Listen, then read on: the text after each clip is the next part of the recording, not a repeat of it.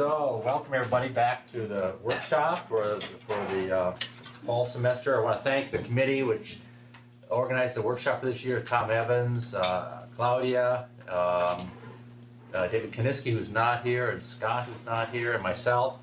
So thanks to everybody. And today we have David Stadelmann, who's visiting us from University of Bayreuth in Germany.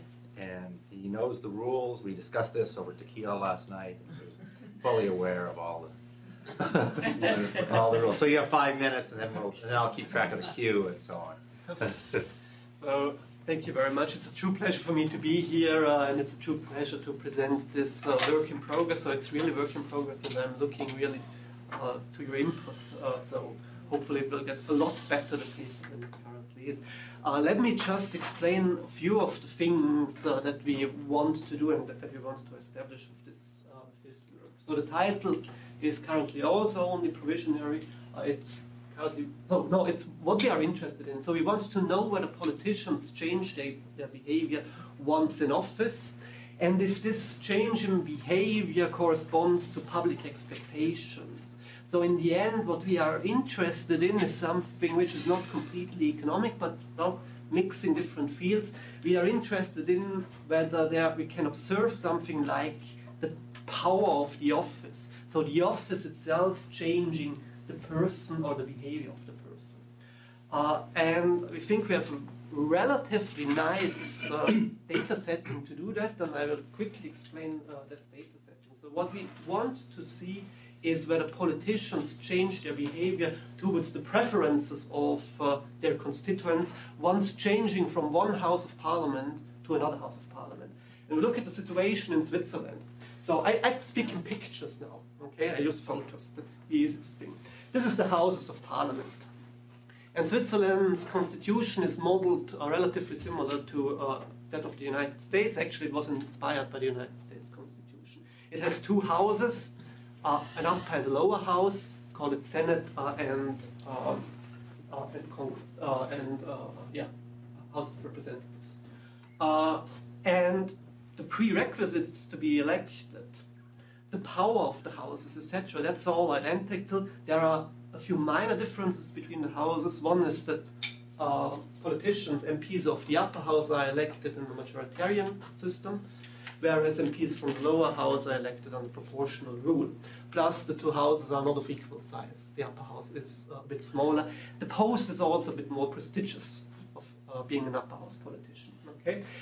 And these politicians decide on precisely the same subjects, precisely the same legislative proposals. Okay? Now, this can be observed, of course, politicians' decisions can be observed in numerous countries. The special situation, I think, that we have in Switzerland is that we also know precisely what voters wanted regarding specific legislative proposals, at least for a selection of them. Okay? Why do we know that? Well, because we look at referenda. So you know Switzerland is the direct democracy in the world, and you see people here voting. In this case, it's a cantonal referendum, holding up their hands, really. So on proposals that politicians decide on in parliament, not everything is enacted immediately. All constitutional proposals must pass also a referendum. And in these referenda, we observe the will of constituents. Now, the upper house and the lower house politicians are representing precisely the same constituencies. Okay? And what we then observe, or what we then look at, is we look at people, at politicians, who have served in the lower house, okay? And they are then elected by their constituents to the upper house. So they change houses, okay? And then we look at these politicians, we have 37 of them, whether they change also their behavior regarding how they fulfill the preferences of their constituents. Okay? So we observe politicians first in the lower house, then the same politicians, the same persons in the upper house who are elected to the upper house, and then econometrically, statistically, we continue to compare these politicians who changed houses to their former colleagues who remain in the lower house. What do we observe? A quick answer to results. We observe that politicians in the upper house tend to be more congruent with the preferences of their constituents than in the lower house. That is what you would expect from them in the upper house. You also observe that once they are in the when they are in the lower house, they are just like normal politicians from the lower house. However, when they change to the upper house, they are just like normal politicians from the upper house. But you see that upper house politicians represent their constituents better than lower house politicians. Thus, there has been a behavioral change, and we can identify this behavioral change econometrically to doing something like a difference in difference estimation. We then interpret that as, so further evidence, we interpret that as being consistent with what we like to name, like to call a Thomas A. Becket effect, referring to the Archbishop Thomas A. Becket of Canterbury, who changed his behavior, first being a Lord Chancellor, siding with King Henry II against Pope Alexander III, and then becoming an Archbishop, and suddenly he became a man of the Church. So his beliefs, his behavior changed completely, and he even got killed for that. That's why he's a saint. Thanks. I'm looking forward to you. Very good on the time. I'll take the cue, so let me know if you'd like to be on the queue. So Lee's on the queue. I could start. So, nice. I really like this. As a further test, do we have? In other words, you get elected, you move from the lower to the upper house, but that doesn't happen on a Friday, and then on Monday you're in the upper house, right? Mm-hmm. So can you observe their votes in what would be considered the lame duck period between moving? And do they still vote like the lower house while they're there, even though they've been elected to the upper house? No. And then how would interpret that? Okay. Unfortunately, we can't observe that. So the change takes place relatively quickly. Once you are elected, that's always at the end of October, Yeah. so in October, and then in the next session already the House constitutes. And if there is a delay, then we don't have any referenda in between where we could observe how they react towards their constituents. Well, even if you didn't have the referenda, you could nevertheless see if they vote more similarly to other members of. While they're in the lower house, do they still vote as if they're in the lower house? Yeah. Okay. Or do they vote for their future house where they've now been elected? This we can do, and this we have partly done. So we observe that we observe no time difference in that sense. So once they are still in the lower house, shortly prior to the election, they behave as if they are members of the lower house. And once they change to the upper house, they change more or less immediately also their behavior, meaning they behave then also as if they are members of if they had always been members of the upper house.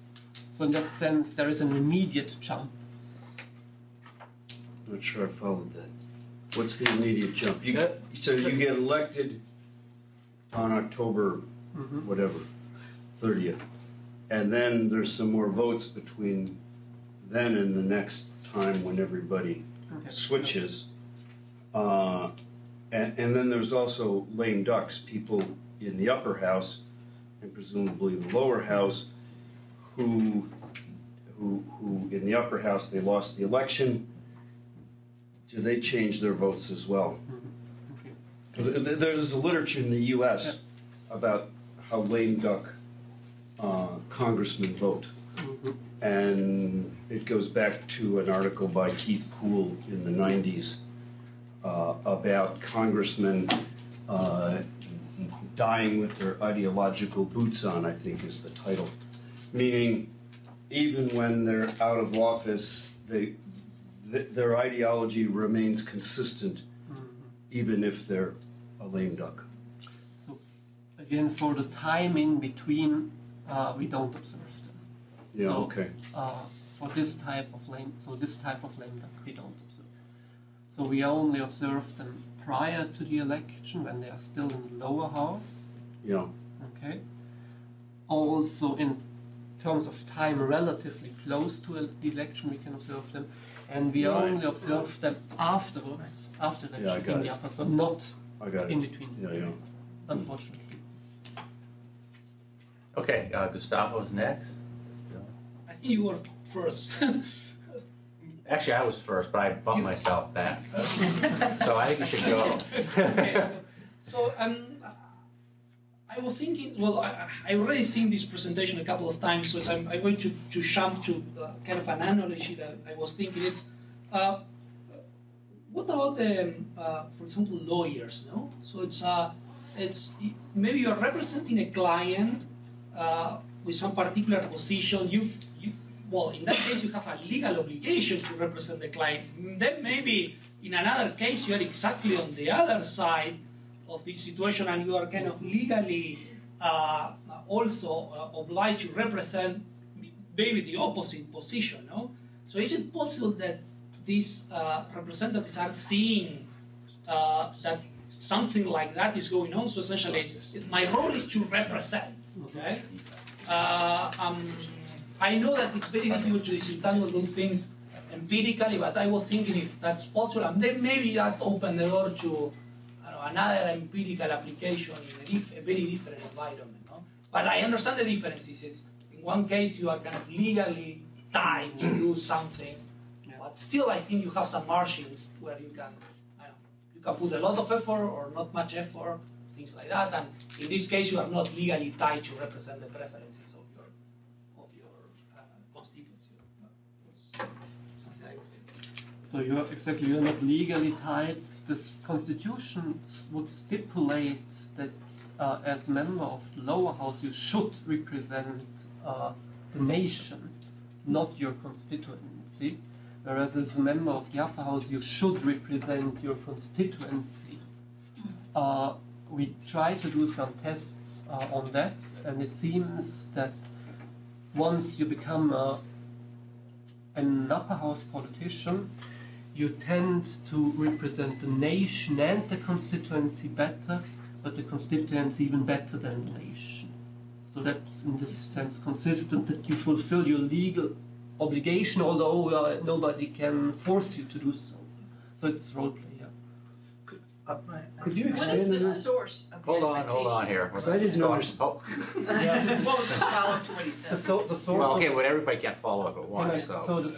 this is just the interpretation of the constitutional article, what representatives of the lower house and the upper house should do. So the Constitution says that lower house politicians are representatives of the people, implying of the nation as a whole, whereas upper house representatives are representatives of the states, thus of the constituency that they are in. So this would be the interpretation. Okay, Of the cantons. Of the cantons. Okay. The constituencies are the cantons. But lower and upper house politicians are elected in the cantons only. On this point, go ahead. Yeah, on this point, I still don't understand how you can represent in proportional voting. If I'm elected by the Green Party, I'm beholden to these, environmentalists that, hey, I got to do what they want. I thought, but then you're telling me, no, I also have to serve the nation. So I'm a little, I don't quite, you would have almost thought it'd be the flip. If you've got proportional voting, aren't the people who elected you, skewed in a way, right? Because they're evangelicals, they're environmentalists, they're whatever they can be. Be clowns in Italy. But Only in Italy. so I'm a little bit, confused as to the, I'd be irritated if I'm, elect an environmental guy and then he's serving what you say is the nation's interests when I want him to be making sure you don't, I think that's part of the story what you are referring to. So maybe it's just me, I don't understand, if you have proportional. no, I think you are right. So you are elected in the canton, and if it's Right. under proportional rule, you would think that you are representing a certain section of Right. population in your canton, which explains also why average congruence levels are lower for politicians in the lower house, because what we are Okay, looking yeah. at is how do you represent the majority of your canton, of your constituency. Oh, Okay. That's okay, great. that's different, That's, yeah, so in the nation. in a sense, we are looking at a majoritarian concept of representation also for proportional politicians. Right, from the canton. From the canton, Right, yes, okay. exactly. And I mean, this partly induces the lower congruence level, because you would expect I'm focusing on partly marginal groups. Right. Okay? Of course, there are numerous different dimensions in politics, but nevertheless, so all what you are saying actually goes against finding any effect, because you would think you stay nevertheless with your clients, Right. but you observe this change, and well, we would interpret it as this Thomas A. Becket effect. Yeah. No, Because it's the, good. the incentive is not aligned with, so normal electoral incentive is not aligned with what we observe. Okay, we have Claudia next. Okay, and very nice work. I really appreciate this. My question is about more electoral rules. Are the same electoral rules electing people in the upper house the same to the lower house? In terms of what is the district magnitude for each house? Yeah.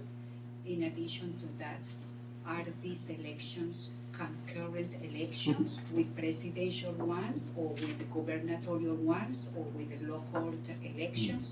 We see that actually those politicians tend to behave different when the elections are concurrent.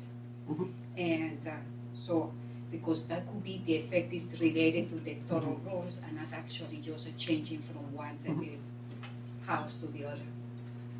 Okay, let me quickly answer that directly with the concurrent elections. No, there are no concurrent elections, neither are there concurrent referenda. So it's a highly organized society, of course. Since 1851, the elections always take place on a Sunday in October, and so usually in Switzerland you vote 4 times a year at the national level in referenda. Okay, but in the election year there are only 3 periods where you vote in referenda, because the 4th is reserved precisely for the election, and then at the date of election there are no other cantonal elections or other cantonal referenda going on. So this is not the case. So there shouldn't be a problem there. Regarding district magnitude, yes, district magnitude varies for the lower house between the different constituencies. It goes from single-member districts. There are 6 single-member districts where you are elected in the proportional system, then with a plurality of votes, simply, to 34 members. So there is, if you want, a certain proportionality over different districts. Now, when we try to assess this Thomas A. Becket effect, we also take account of that, partly by excluding these single-member districts, partly by controlling for it. But there is diversity in the way the proportional system is made by regarding the number of seats. Perhaps this can be explored even further. Okay, we have, see, I can't read my own handwriting here. Who could it be? Not Barbara. Oh, no, it's Federico. Well, Bill was Bill is in the queue, but Federico's first. I don't know. You have pretty bad handwriting. No, it's terrible. Bill, it comes through clear. I want to go back to the point that both Barb and Lee were raising earlier about the voting system and how that shifts our understanding of constituency, but also how the understanding of constituency maps onto what you call the public expectations and public interest. Because it seems to me, and this is not a criticism, it's just a request for a greater kind of a texture, I think. The constituency of a plurality, of a proportional system, of a candidate selected with a proportional system is different than a constituency of a candidate selected with a majority system, which is different from the majority preference of a population that votes through a referendum, which is different from the national interest. And so I think that I love the paper. I think that the Swiss system gives you really a really nice natural laboratory to answer this question, which is obviously very important. But I think that I would like to see a little bit more time spent on defining the different how you seem to assume that there are constituencies, and the constituencies lead in the aggregate to a public to public expectations. But I'm not sure that I see how this works in the context of such a complex set of electoral rules. That's a very good comment. So we define constituency here as purely the geographical constituency, Right. of course, but not as in terms of population, etc. And when we talk about the nation, we mean the majority decision in the nation. But yes, we have to be more precise there. Yeah. And Bill, finally. Like others, I've really enjoyed this paper and what you've done with the opportunity the Swiss system presents, and it made me think as I read through it that the pattern in your data seems to me to be most closely aligned with a sociological explanation, which is that individual human behavior is highly plastic and people take on organizational roles. And so I want to pose the question to you this way. It seems to me as though we have a room full here of institutional economists and political science, with a few exceptions, but myself included, who are working awfully darn hard to find an explanation for this that goes through incentives and preferences and calculations and institutional effects and all of that stuff. And the most parsimonious explanation for the pattern in your data is from sociology. Yeah. You take the same person, you put them in a different organization that has different roles and expectations, they behave different. Exactly. Why isn't that the finding? Well, I have to come on a point on that. Econ is all about that. You just change the price. The same person does stuff different. I don't know why you're calling this a sociological explanation. I mean, econ is all about same people do different stuff. What's the price difference here? Well, I don't. And in what way is it anything different from what a sociologist would call a role difference? That's a big question of what exactly the incentives are. I think it's kind of fuzzy. But the idea that econ has these molded people that do the same thing no matter what, that's a complete mischaracterization of our model. Well, I threw the political scientists under the bus too. As a political scientist. I mean, to some extent, it's precisely what you're saying, and that's, I mean, it's a parsimonious explanation. We don't need to call it Thomas Becket effect. So people take different roles. That's why we try to eliminate the selection effect, and that's why we try to eliminate standard economic and political science incentive effects. And what you're left with is people change. Exactly. People change based on what they're supposed to do. But that would be the story I would want to forward if you think it's an interesting story. Well, I think it's an interesting story to let the sociologists be right for once. I don't think it's a sociology explanation either. It's an organizational. The electoral incentives are now for you to vote like the upper house. You want on this point, Barbara? Can I get in on It's that all point? related, but yeah. Well, Barbara on this point, then Gerhard on this point. Nick was going to be on a point earlier. Well, Nick is on the main queue, and Barbara's after him. Do you want to wait until you're I'll wait for the main queue. Gerhard then on this point? It seems to me that the incentives to cast votes depend upon the system that's used. So it's probably not the price like price of a six-pack, but the in one system of election you have one incentive to pick your ideological position, and then in another system you have an incentive to get closer to the median. If it's not a median or a model, that's economics. But I'm not sure if that work can distinguish those two approaches, the economic approach and one or the sociological. On this point? Yeah. But I have a question, and maybe I misunderstood the data. In your data, upper house MPs behave this way whether they sought re-election or not, right? Exactly, yeah. So it's not. So it's not like It's I got not an incentive to align with my constituents because I want to stay in the upper house. As soon as I go in the upper house, I start behaving differently whether I seek re-election or not. Exactly. That would be what we So have it's as hard evidence. for me to get at an incentive-based Yeah. explanation here. So we What don't is the find incentive any to do strong. what? Exactly. We Okay, don't find Jimmy any on this strong- point.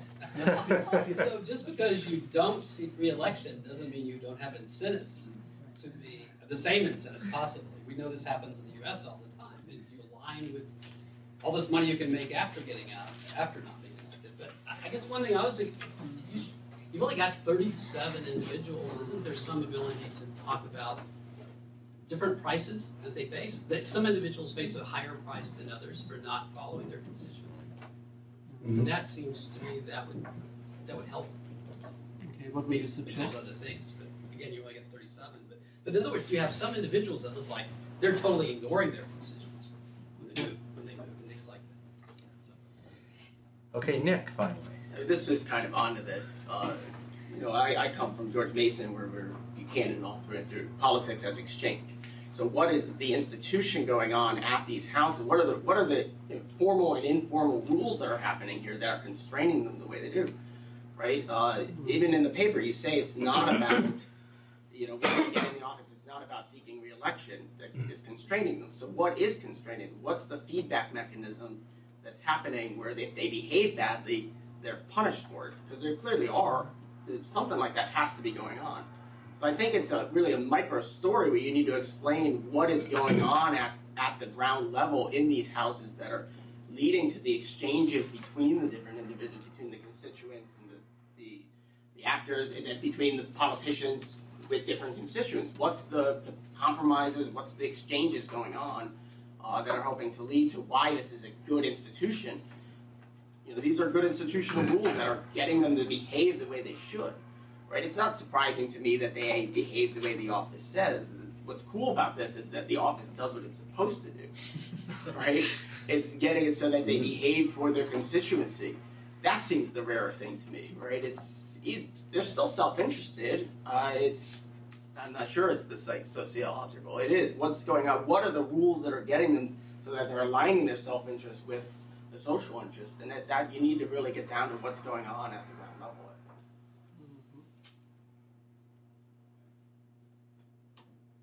You want to respond or go to the next question? So that's actually, I think, what we precisely try to do, and we can't come up with any clear explanation apart from that people take their organizational roles so that they fulfill the expectations. I mean, perhaps that's not clear yet fully in the paper. I mean, it can't be selection. So it's not voters selecting specific people, specific politicians, who they think will adapt or represent them relatively well, because we observe that the person changes. Thus, it must be, if you are in economics, it must be an incentive explanation.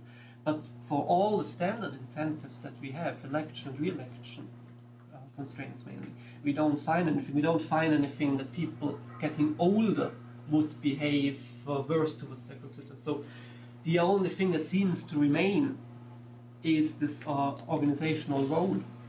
But we need to work So I guess hard. my question is the why. Why is that going on was still very unclear. Yeah, That actually did come across, but it's still left that question of Yeah. why. So it's when you talk to these when you talk to these politicians, they say now that's my task. So I was elected to now represent my canton. I'm more independent from my party because I'm directly elected. That's also what we observe. I mean, that's an incentive. The party control is not so hard anymore.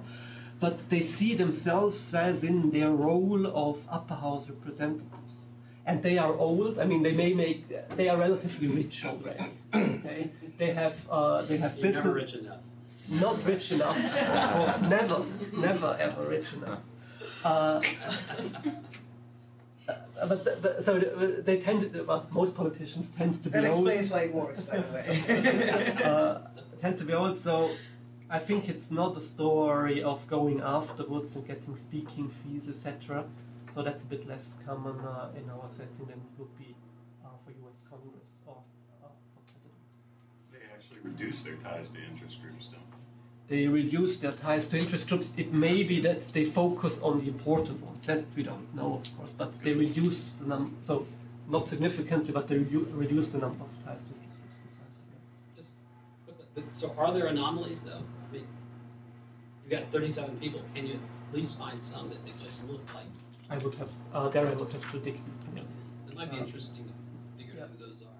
Okay. That may be where That's the real information is. Yep. That's Finally, very good. Barbara. Yeah, I think the results are really interesting, but I found myself not feeling like there was enough development of, like you say, following expectations. We talked about what is the source of the expectations, say the Constitution. Well, I would include what are the provisions of the Constitution. People know what they are. The other thing I think is, I think you need to explain more the machinery behind how the election works. How many people are on the ballot? How do you become on a ballot? Are you on a ballot? Are you actually representing a party? Are you running when it's done actually representing directly your district plurality? Is it clear which person on the ballot is falling into which thing? I mean, you actually have to get more into the machinery to understand how people run. How expensive is it to run? The reason why we get, and I think it's picking up some of the other comments, if they're able to follow more what this intent is in the Constitution, it's because some things are present or not present. And this is where looking at other countries might help stimulate questions.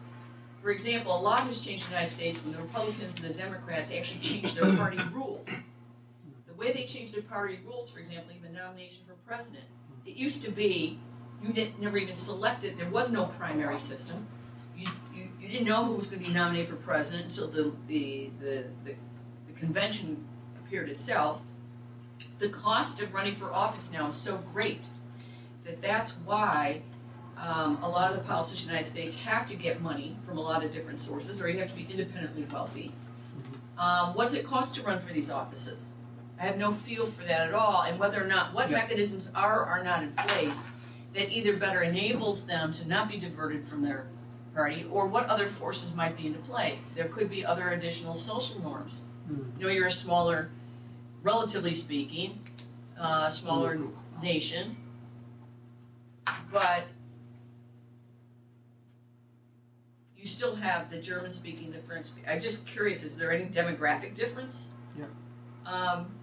I find myself wanting to understand more the machinery behind. Are these, and what I also find really interesting is it appears there's no staggered terms here. They all are elected in both houses at the same time. Well, that's also something to consider, because it might be different if you were in a place where you had offices and they were staggered. Yeah. But when you re-elect both houses at the same time in totality, that's yet a different game, so to speak.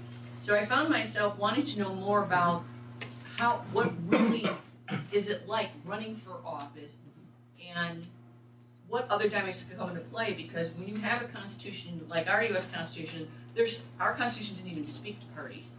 Parties use the rules later, parties develop their own rules, then parties change rules, and all this stuff changes. What happens with, I'm wondering, even the role of the press? When people run for office, how do people get their information? Are they required? You know, I don't know what the equivalent of free speech or free press might be there. We used to have something in the United States called the fairness doctrine. When you had broadcasting and a certain viewpoint was presented, airtime had to be made available for the other viewpoint.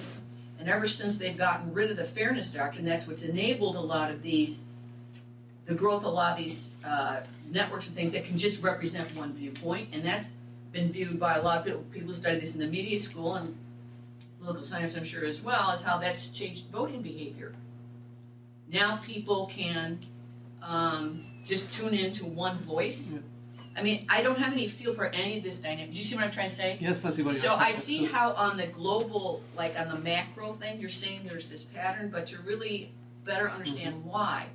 In this case, it may be, what is it about Switzerland that better enables the behavior to be in line with Constitution? Well, intention was, compared to all these other countries where no matter what was in the Constitution, there's so many other layers that have come into play that it's widely deviated. I mean, certainly the dysfunctionality that's in Congress right now is not what was intended. But that's due a lot to the party behavior and party lines and how parties have changed. So it's just kind of interesting. I don't have a feel for how it plays out there. So maybe further enriching that discussion and maybe even looking into that might reveal some things that Jim thought of. This should be done, yeah. Oh, we have Lee next, Nabila after that.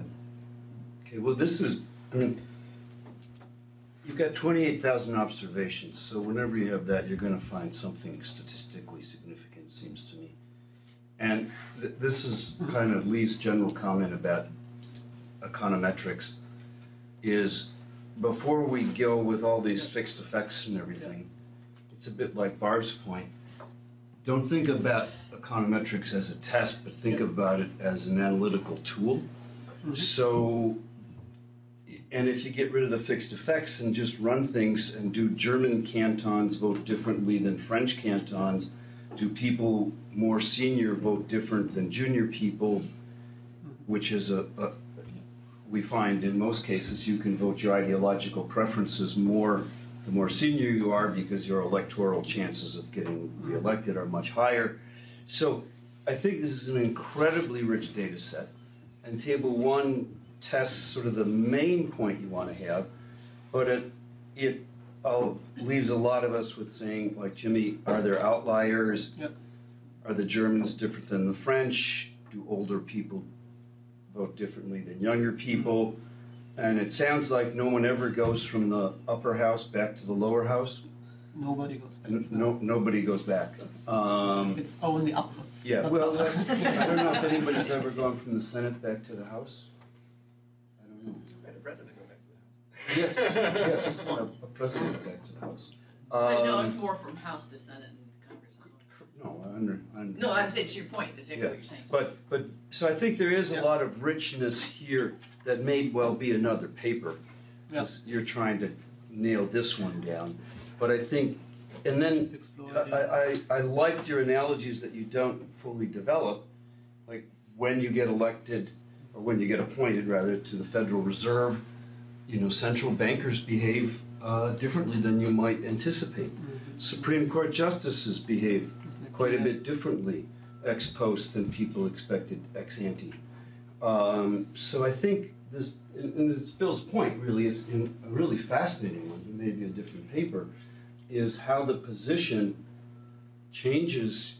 I now have a different role than I did before, and I think that's a really fascinating question. Again, it could be another paper and a more maybe difficult one, but it's. I think we have other instances where this occurs.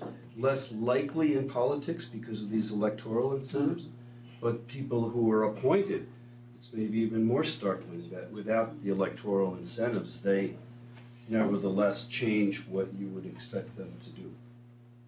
Would you see that paper already as evidence for this different understanding of roles?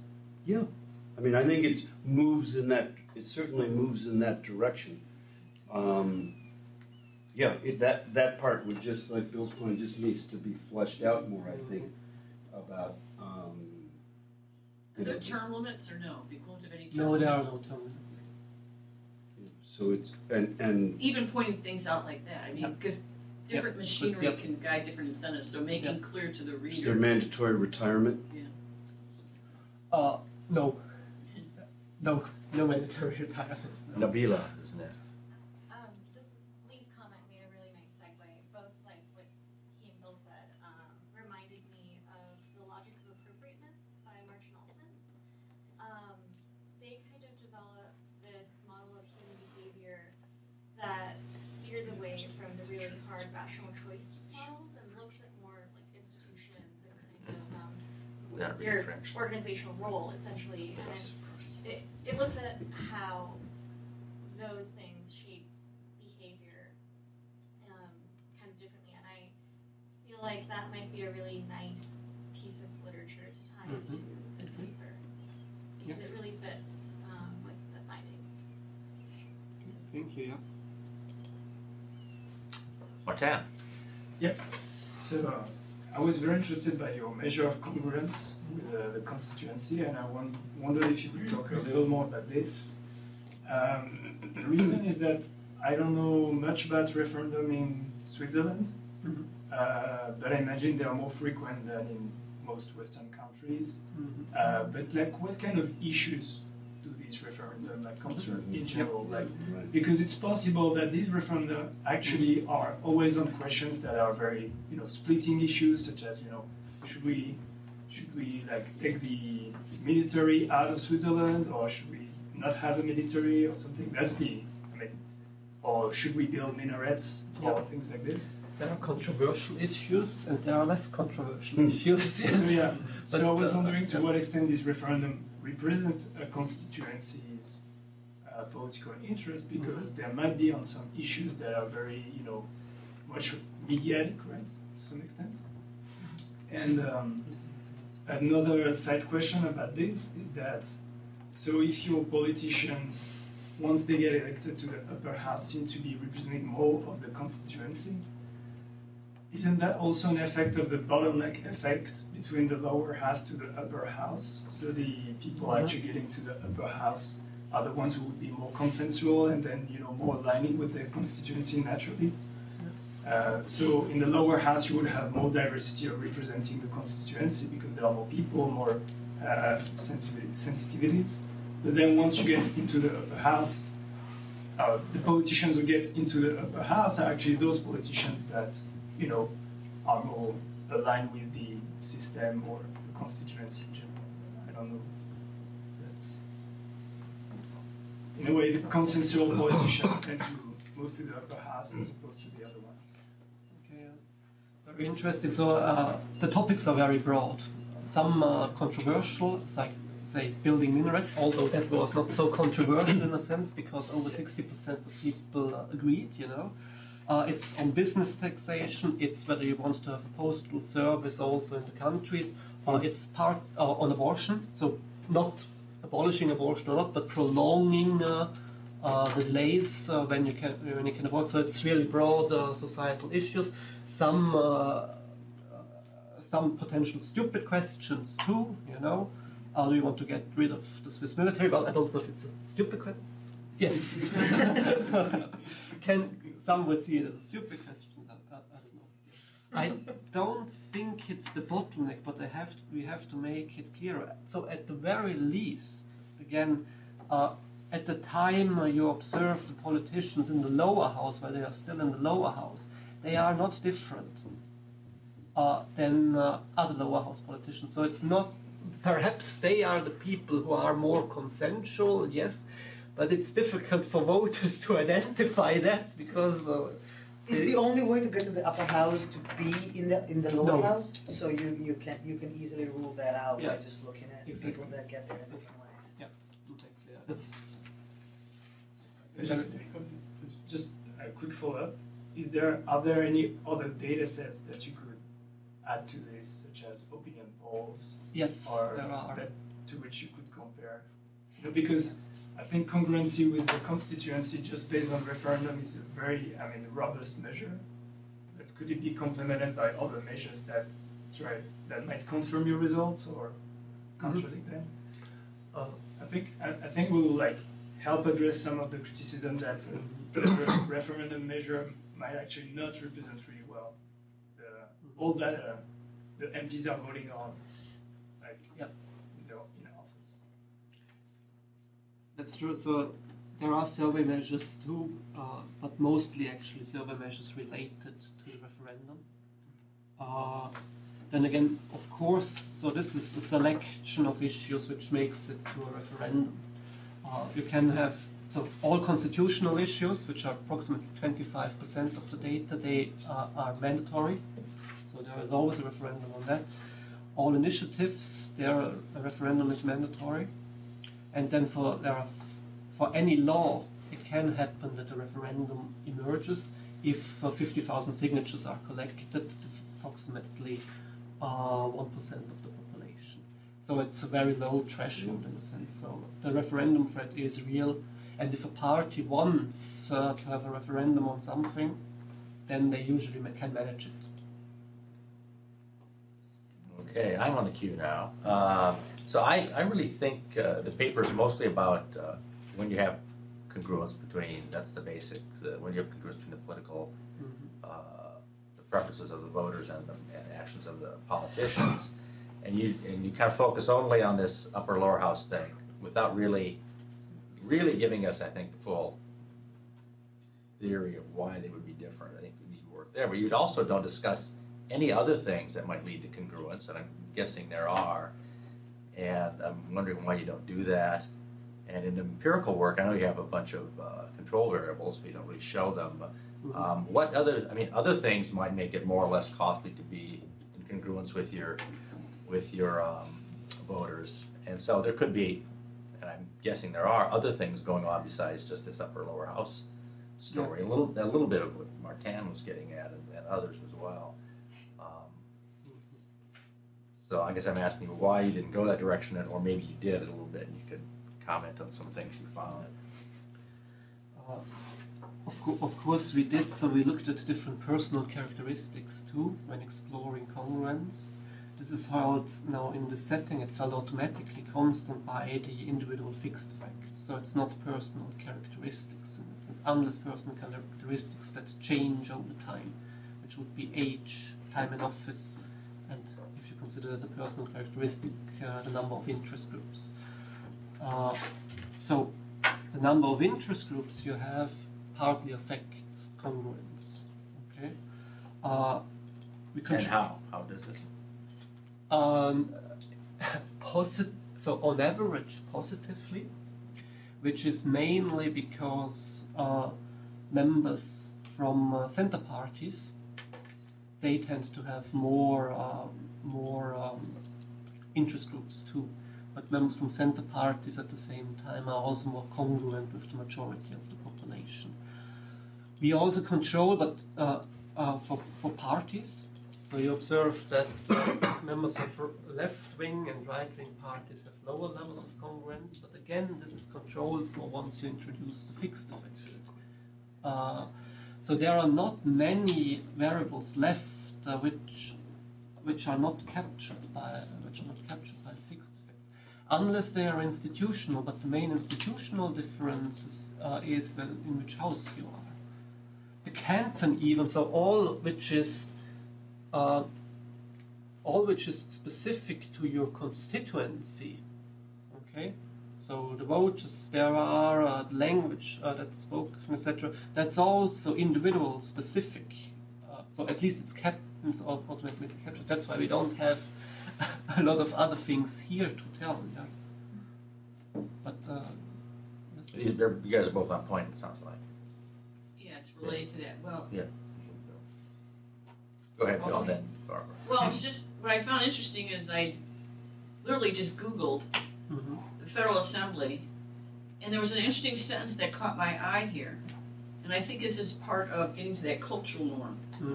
When it says the Federal Assembly is, in keeping with the Swiss militia concept of community service, a semi-professional parliament.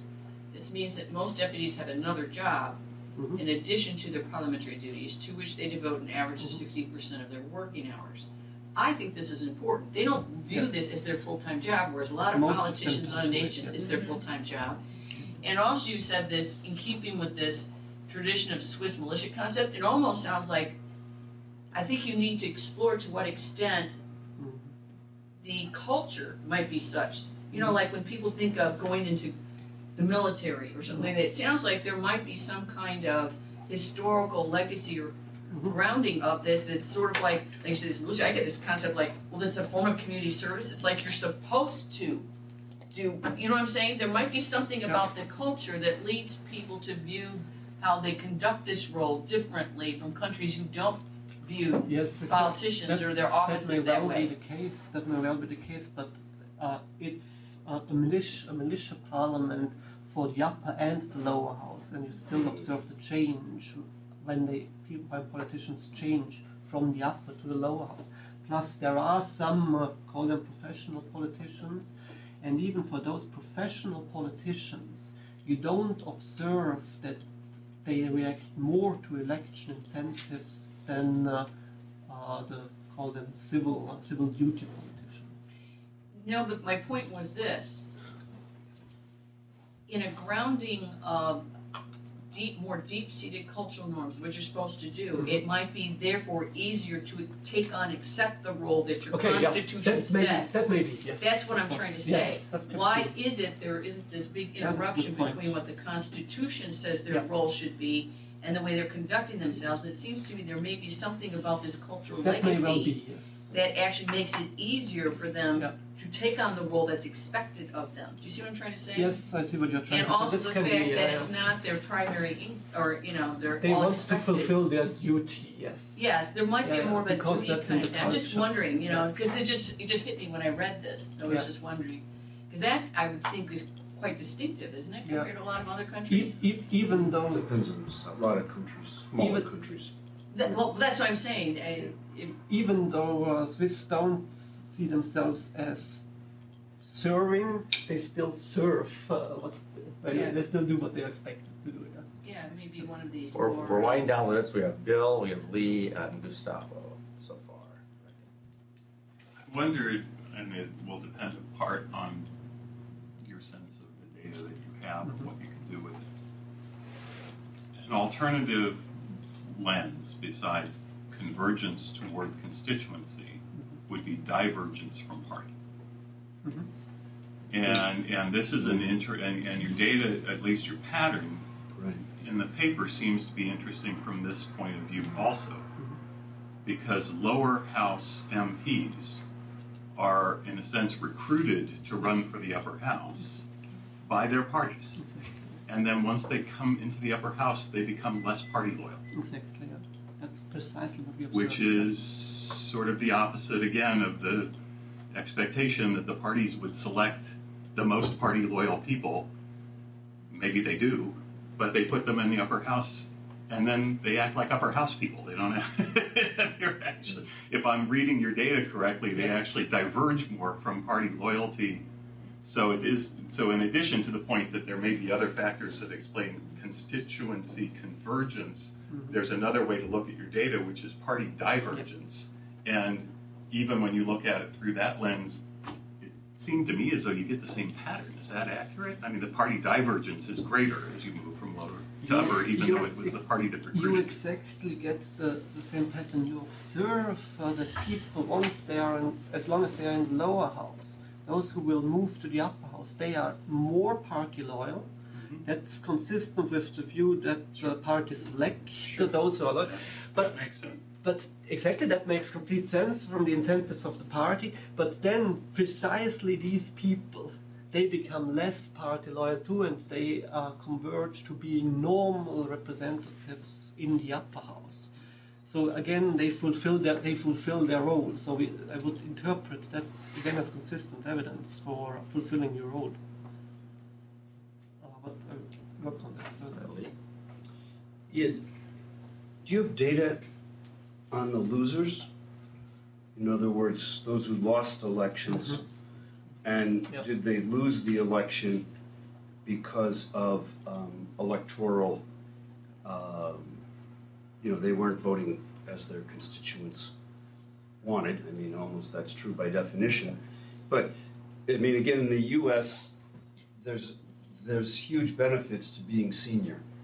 In almost every system, there's huge benefits to being senior. So kicking out a senior member in any political system is usually costly because the young guys they're not very powerful, they need to learn the ropes and so on and so forth. So it would be interesting to look at the losers, and particularly Switzerland, like Watts, has been shifting a lot to the right, and to see if this left-right split is something that's being picked up, that guys who were in the median are now losing to, because they don't change their ideology. So the point is, although you get new people coming in and voting congruently, it could be that the losers are sticking to their ideology, and which would be consistent with Keith Poole's point that people stay with their ideological preferences over a longer period of time. But then they lose the election because they're not willing to change and vote to the right as their constituents might prefer. We can look at the losers, we partly did it, we can look at the losers as long as the losers remain in the lower house. As long as they remain. But you could look at the losers in the upper house and how they voted prior to losing. Yes, this we can do. Yes. And if they were, one or two, standard deviation away from the mean, then, well, they weren't willing to change. Yeah. They were outliers on voting. Which means that the organization wasn't enough to make them change their role. They died with they voted out of office with their ideological boots on. They go back to their bank and cash in a few gold bricks or whatever. Gustavo. So, David, I was thinking about the magnitudes of the effects, no? Yeah. Compared with more traditional changes in incentives, no? Like elect any more traditional change in incentives that would affect congruence. What type of magnitude is going to be the change compared with the magnitude that you are getting there? Because it's like one thing is saying I am moving just. So this would play 1%, and then a change in electoral rule would play 90%, and another thing is saying, hey, they are more or less of the same size, the magnitudes. Yes, that's a good point. This is completely missing from the paper. Yeah. So thank you. So the loser's point is great. And the magnitude, I can quickly say. So it's a magnitude of 7 percentage points to change from. So is this big or low? So it's from going from 0 to 100%, so it's not so small. It's comparable actually with changing from a center party to a left party. Well, that's interesting. That's a big thing. That's a good point. It's a thing. Yeah. That's interesting. Yeah, but so I don't remember. Can you explain that? What do you mean by that? Explain. Yeah. So if you change, so if we look at members from the lower house only, I've done that. And we look whether you are more congruent with the majority of your constituents, whether you are from a left, center, or right party, then the center party people naturally are more congruent. Okay, so if you change party from the center to the left, you also get approximately a 7 percentage point jump of becoming less congruent. In this set of. So it's not in this set of referenda that you're in looking that set of referenda, yeah. So the left is focusing more on the left, the center is focusing on the majority. That's it's still kind of qualitative because you haven't told us whether the left is the Social Democrats or the Die Linke or Trotskyists or something like that. Yeah. It's still qualitative. Of course. So it would be in our case something similar to the Social Democrats. Yeah, but Social Democrats relatively. So I mean, there is a clear distinction between different parties based on nominal scores, and the Swiss Parti Socialiste, Socialist Party, they would be relatively on the left, but not like the link in Germany. So can I have a follow up on this? I think You've got 30 seconds. Okay, so a couple of these contrafactual would be very useful. It's like, even for example, it's like imagine that you don't have any congruence, or so you go back to the what percentage of bills wouldn't pass or change would happen, essentially. Something like that would be very useful, because it gives you an idea of what the final effect of this. No? Very good, All right, we're done. Thank you, David. Thank you very much.